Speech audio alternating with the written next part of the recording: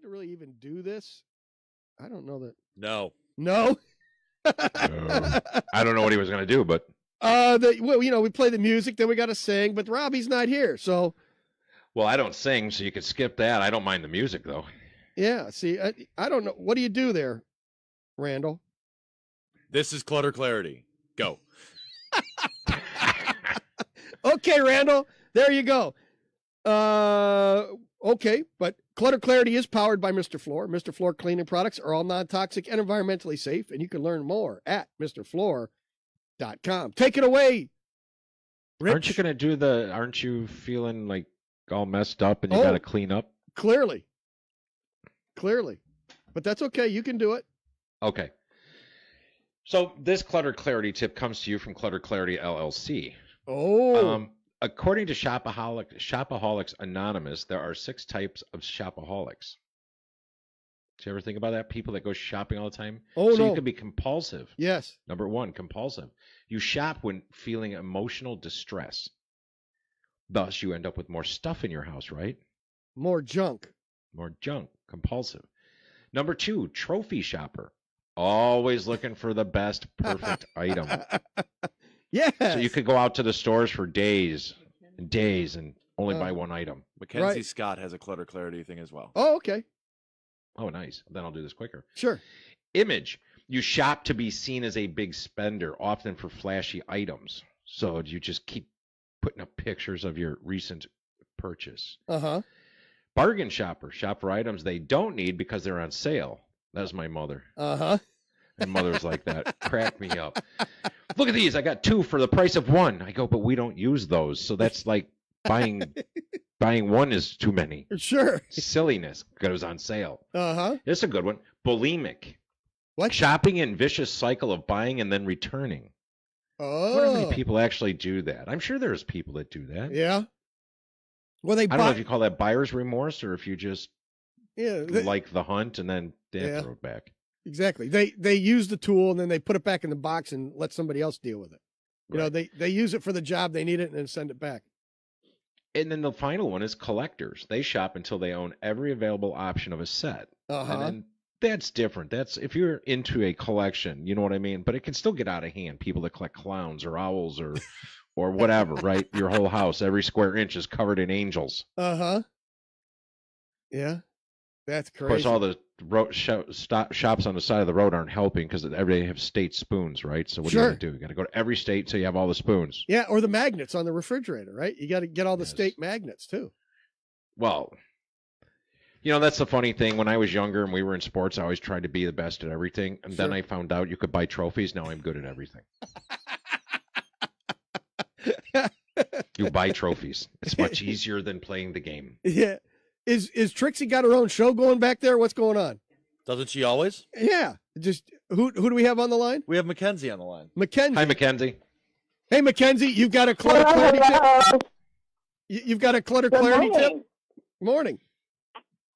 Oh yeah. I mean, you guys usually talk with my boss Shay Lewis. So I thought I'd come help out. Excellent. Oh, that's awesome. cool. Yeah, I should have known that sooner. I wouldn't have been talking so long. Well, I thought I'd come rescue you guys. She told me to call at 9, but I was like, they sound like they need an organizer. Right. I told her 8:45 last night, but I don't think she realized. So. So we got a couple minutes. Yeah, it's mission to organize, and Shay normally fills in when we can for Robbie. But go ahead. So we have been enjoying, I don't know if you guys have gotten any of the buzz about all of the Marie Kondo stuff happening with the new Netflix show, but everyone is in an organizing tizzy. Yes. Yes. Everyone is in a tizzy, but we've been having a lot of fun helping people really set up some systems that are actually going to be really practical. A lot of her method it's kind of fun to listen to because she's has a very emotional approach to everything. So, you know, you feel every item of clothing and think about if it brings you joy, and you know she has to. But you know, there's a lot of hoopla around that. But it's been really cool to help people marry those ideas and really come up with some practical solutions. But Robbie just says, toss it, get rid of it. She, doesn't care that your great grandmother gave it to you. Get rid of it. We don't need that. Are you? Well, she's a little cold like that. Yeah, she's way cold like that. Well, you have to be. It kind of depends on the client, right? Like we have to be very gentle with some clients, and I obviously don't. I don't want anybody to throw away a family heirloom if they love it and use it and appreciate it, and it brings them happy memories. Oh, sure. Now you got me throwing stuff away too. But there are some times where people hold on to, like, just gifts in general. Like people hold on to things. They're like, well, my great aunt Alice gave that to me, and I don't know if she's going to be upset if I give it away. And I'm like, well, your great aunt Alice wanted you to be happy when she gave it to you. I don't think she really was trying to cause you like internal struggle. So there's a balance. There's a balance. Yeah. So the mental anguish of trying to get rid of something, I guess that's the question. Can you do it? Right. Exactly. I mean, and there's so many tips that we give our clients about that help them make decisions, and it's everything from, do you have too many ladles in your kitchen? And you should probably take note of that. Uh-huh. to the family heirlooms and everything in between. So decluttering is, it's only part of the organizing process, and definitely something that's important, but not everything. How many wooden spoons do you need? You need a system. How many wooden spoons? Yeah. 3. I would say, tell me why, Rich. Or is that Rich? Yeah, that was Rich. Because you don't ever want to use a wooden spoon into 2 things unless they've been cleaned and dried. Exactly. So I would say you need a wooden spoon for all of those pans that you have that you should not be using a metal spoon on. Okay. So maybe you need one longer one for a big pot that you have, and maybe you need a shorter one for a smaller saucepan. And then if the third one is engraved with your grandfather's initials on it and you like it, then sure, there's your 3. Yeah, because he made them in his wood shop. There's a reason for each one. Yeah, because he made them in his wood shop for everybody, right? There you go. Right. There was a reason for each one. And if there's a 4th and you can't tell me why you need it, and it's taking up space in your drawer and it's ruining your functionality, then you should probably get rid of it. See, there comes Robbie. Toss it. Get rid of it.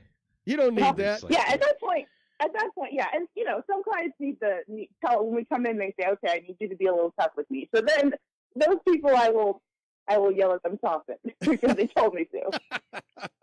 They told me to be tough. There you go. They told me to be tough. Okay, so Shay is out of the country right now, isn't she? She is out of the country. And she left you in charge. So it is. Go ahead and give us your information. We're heading a break here. Yes, so you can find us Mission 2 Organized with the number 2 on Facebook. Our YouTube channel has a whole bunch of awesome how-to videos.